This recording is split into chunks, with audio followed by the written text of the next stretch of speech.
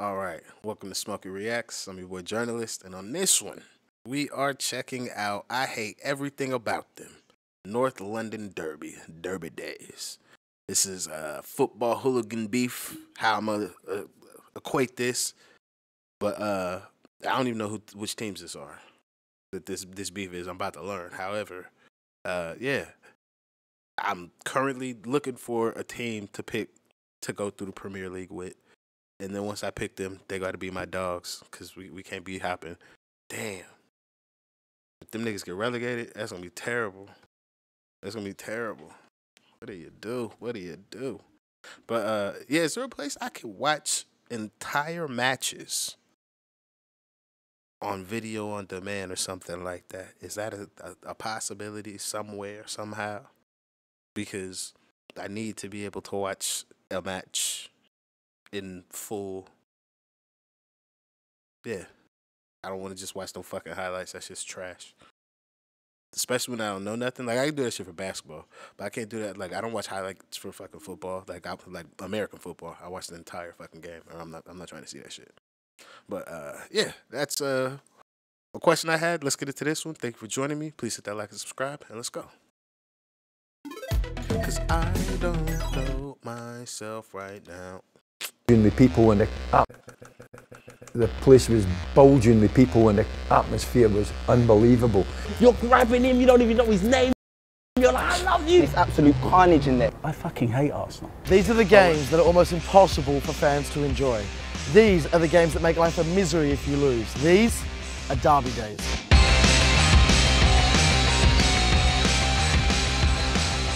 Some footballing conflicts are born out of political differences. Other times they come about because of incendiary incidents that occurred in the past. And sometimes fans of two football teams come to hate each other simply because they're there. I hate everything. Everything.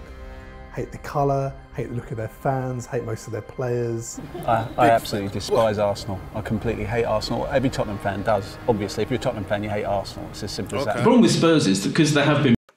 All right. So Arsenal is one of the 4 teams I've picked to watch a game from last season to see if I want them niggas to be my niggas. So I've got Arsenal, Newcastle, Leicester, and fucking Liverpool. Them the 4. But I just had the idea I should watch the rivalry match from last year so I could really see them niggas really playing. Because when you play them niggas you don't like, that's what you see. I'm like, okay, that nigga might have some talent. We might need to keep his little bitch ass around. Let's do that shit next week. But, yeah, that's so I'm gonna have to beef with the Spurs. That's what this is. This is Arsenal versus Tottenham. been behind us, you know, in terms of the league for decades now. You know, they haven't finished above us for a long, long time. They're kind of, for us, it's like we know we're better than, I think we feel we've been better than them for as long as we can remember, pretty much. They're so deluded, like, they live in the past. The fact is that Arsenal have won fuck all for ages. Hate their ground, hate the area. I think the hatred of Arsenal we have goes deeper than just a superficial kind of derby day hatred that you get in a Merseyside derby or a Milan derby or something like that. We hate Tottenham and we hate Tottenham. We hate Tottenham and we hate Tottenham. Do you know what? I need to go to that game. I'm actually thinking about it now. I need a ticket. It is probably the biggest derby in the Premiership. It's the biggest game of our season, regardless of what's happening. It is really special. I played big games in Holland, but this is something different. Now, I know the Scouser derby, Everton and Liverpool's huge. I know even Man United and Liverpool's big. But Arsenal and Tottenham, there's nothing like it. The expectations, you know, from the fans, the pride of North London, us as players know what it means to the supporters, and it's a big game and one we always look forward to. There's so much on the line. I'm already having nightmares about it. I'm already stressed out. No football fan enjoys a big derby game until the final whistle's gone, and only then if you haven't lost. It will be more relief than anything else. I mean, that's the thing about an Arsenal game, that you've won. Yeah. It's more the kind of feeling. It's just agony. Thank fuck that's finished. When have you ever sat there and enjoyed it? Never. I mean, it's nice. It's a great experience, particularly if you get a good result. But yeah, take your tin hat. I'd be quite happy to pay 60 quid for Spurs to go 1-0 up after 5 minutes and everybody say, okay, that's it. But you know, they're not from North London. They're from South London. So it's, in a sense, in some ways, it's just another London derby. This time, I'm in North London for a match which, when first played over 100 years ago, wouldn't really have been considered a derby. What the fuck is a derby? When this fixture was first played, it took place between Tottenham Hotspur and a team then known as Woolwich Arsenal, based on the other side of the River Thames, here in South East London. We started as Woolwich Arsenal in glamorous South London, and for various reasons decided to move north. Arsenal decided to make the move in 1913 to Highbury because it was quite hard for fans to get via train to where they play, and their attendances were suffering a great deal. Although I knew about Arsenal's history over the other side of the river, I've always assumed that since their move north was over 100 years ago, no one cared or perhaps even remembered anymore. But this is a derby, and I should have known that when it comes to these matches, nothing is ever forgotten. He moved them across North London to try and make more money. They did so in 1913 on a 20-year lease. Hey, I'd want to have a drink with this nigga and just have him tell me how much he hate these niggas, because the way he fucking just chat shit on these folks' name is hilarious. It's the slyest digs. Oh, they moved over there because they wanted to make more money. Like, they don't love fucking football. They did it for the money. And immediately that caused friction between the two clubs. Grasping at straws, aren't they? Of ways to kind of beat Arsenal with, you know, kind of anything. They'll cling to anything. Something that happened 80 years ago. We just always still call them the Woolwich Wanderers. And now if you go there where they actually originated, there's just statues of big cannons and stuff there. And it's just, they really need to go back there. I just feel they're a bit like... Refugees, you're not meant to be here. I'm like, so the Americans, they're not meant to be there. They came, now the United States is all theirs. Gypsies, if that's the right word to use. They like to travel around a lot. They don't really stay in one place because then they moved to Highbury. About 50 years later, they moved up the road to the actual Arsenal, so they moved to the Emirates. Didn't they put a bid in for the Olympic Stadium, which is in East London? Yeah, and you know, they could easily be in East London now if everything had gone their way. So it goes to show, I think they should kind of come off their high horse. But we've decided to stay in Tottenham, and it's our roots. We're the only North London side. Does it have an effect on the way it's viewed now? Maybe for the older generation, yes, because it still sort of maybe resonates in their mind. They might remember it to some extent. As an Arsenal fan from the new generation, especially from the early 90s, I don't think it makes any difference. They don't belong over here, they belong over there. Whilst I think it's fair to say there's always been a decent level of animosity between both sets of fans, there is a particularly notorious incident that occurred back in 2001 that really served to increase the tensions. The changing over between two clubs is, I'm not saying it's unique, but it's very seldom, you know? Honestly, I think it's disrespectful. I hate that guy. I find it very difficult to talk about Sol Campbell. After allowing his contract to expire, club icon and Tottenham captain Sol Campbell moved down the Seven Sisters Road and joined Arsenal on a free transfer. You know, he'd been expected to go abroad. Free transfer is English for free agent?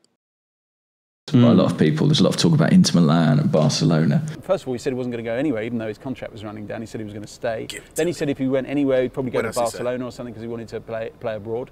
When it happened on the day... What the fuck? Stomach punched the editor.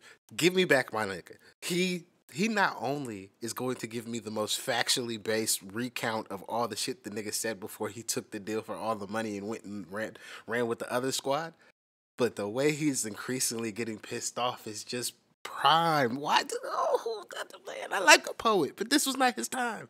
Hey, I remember it was mad because there was a press conference. The sports news came on 5 Live. And everyone knew Sol Campbell was out of contract and they suspected that he was going abroad. And they said, we've had an extraordinary turn of events at Arsene Wenger's Arsenal press conference. He's come on grinning. Everyone was just sitting down thinking, who is it? Who is it? And no one had a clue who it was. He said, I want to introduce you to someone. Literally, he comes out. I said, oh my God, do you understand what you're doing? I find it very difficult to talk about Sol. Let me see this. Frank McLintock. Yeah, we're about to have ourselves a viewing together. I can't do this shit. I need to see the disrespect.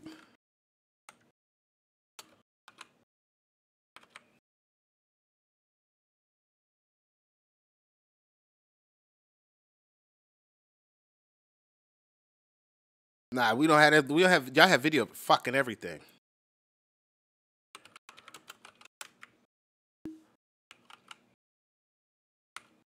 Come on, man.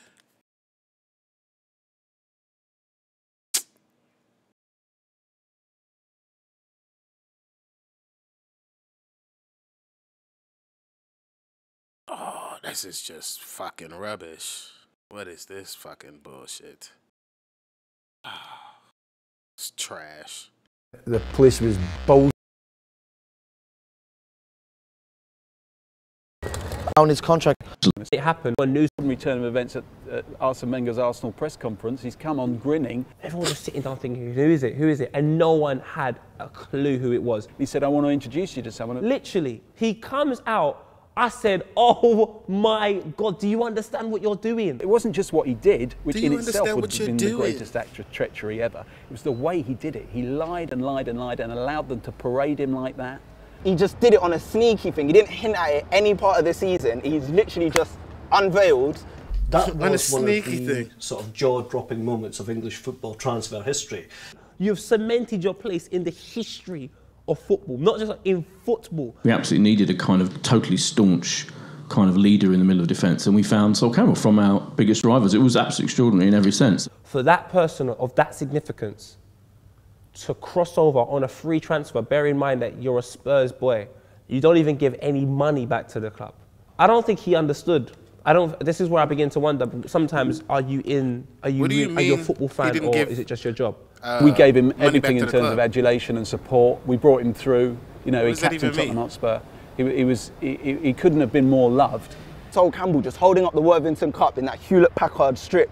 And I used to look at that poster and it used to bring me joy all the time because I was like, that's the only piece of silverware I've seen. People like Steven Gerrard are never going to sign for United. People like Gary Neville would have never gone to Liverpool. It was just an act of disgusting treachery by a morally bankrupt person. This feeling in my stomach, honestly, I could go as far as to say I don't think I've hated anyone, and even to this day I don't think I've forgiven him. In November of that year, Arsenal came to play Spurs. What on earth could he possibly expected after that? They had great difficulty even getting the Arsenal bus into the ground. They were pelted with rocks and stones and bottles. Anything barring physical harm I think is perfectly acceptable, and that's what he got. And the Spurs fans had thousands of balloons with the word Judas. To win leagues, cups, as an Arsenal man, that must have killed Spurs fans, but I'm so happy it did because I can't stand them anyway.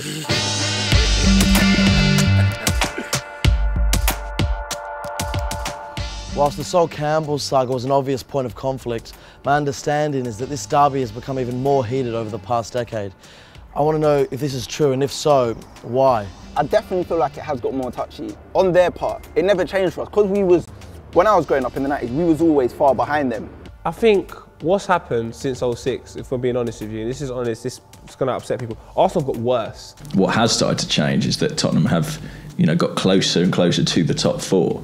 So as Harry says, like the games are starting to take on more relevance than ever. It's something that has made it very tense, but more on their part. Like I said, we were always bantering them with them. When we was low, when we were high, we were always doing it. Now they're really going at us. The love that these two clubs have for their teams and the passion that they show is really something special. And for some, it goes beyond mere support. That's why people say, my dad always said to me, football is definitely a surrogate religion.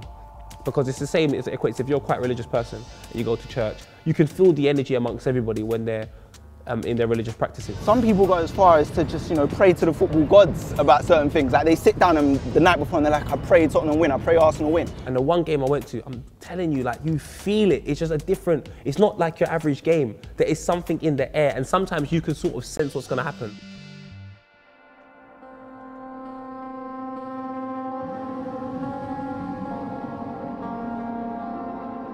That's my hot chicken, goddammit.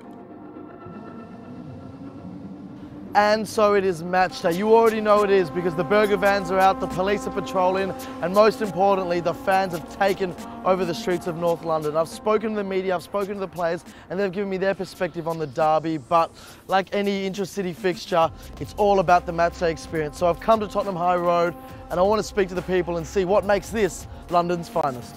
The biggest games of the season. There's only one team in North London, mate. There's never going to be love between the two clubs, is there? They're in the wrong area. They should go back to Woolwich where they were.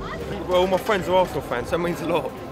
Bragging rights for the next few months is the next game. It's part of my makeup, my DNA. Derby's much better because you get the big atmosphere. If we win, it'll make the whole season. It's more intense. You don't really care about anything else about finishing top four because you just want to win this game. You're an Arsenal fan, you got your kit. Kid, do you want to explain to me why you don't show your kit around here? Well, actually, I had it open, but I was just down the road and this fella was going to try it on me, but I didn't want to get in a fight. It's going to be heartfelt. Boy, if you don't leave me the fuck alone, nigga, they ain't cutting you no goddamn contract. You better sit your weird ass down. We beat Arsenal here today. It's going to be off the scale. That nigga said he was flagged up in my area, cuz he not supposed to be over here. Well, it's finally happened. Where your grandma stay? And it's everything we were told. The police have segregated everyone. There's things flying over. Everyone's abusing everyone. You can't hear yourself think. See it for yourself. It's that football hooligan shit. The hatred is so palpable. All these cops, all these horses aren't even enough to divide these fans. I don't think I'd want to be an Arsenal fan right now. It is that imposing. Check this out. A line of Spurs that do not want them in North London. This is what derbies are all about. Just look at the faces.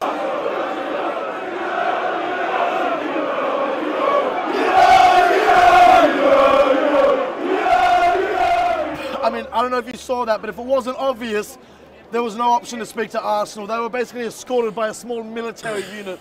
Our only option now is to head in and see if the atmosphere amongst 30,000 replicates just those few thousand. I'm pretty sure it will.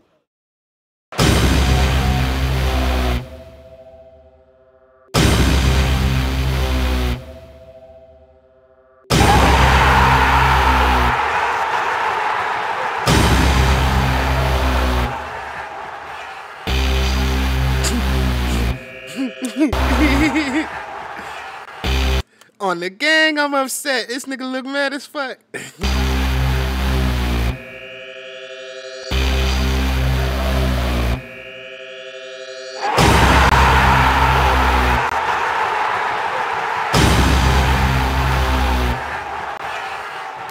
And so it ends 1-0 to the Arsenal. How it ended that way, I don't quite know. I guess it was a case of Spurs not taking their chances and Arsenal, and in particular Rosicky, taking his.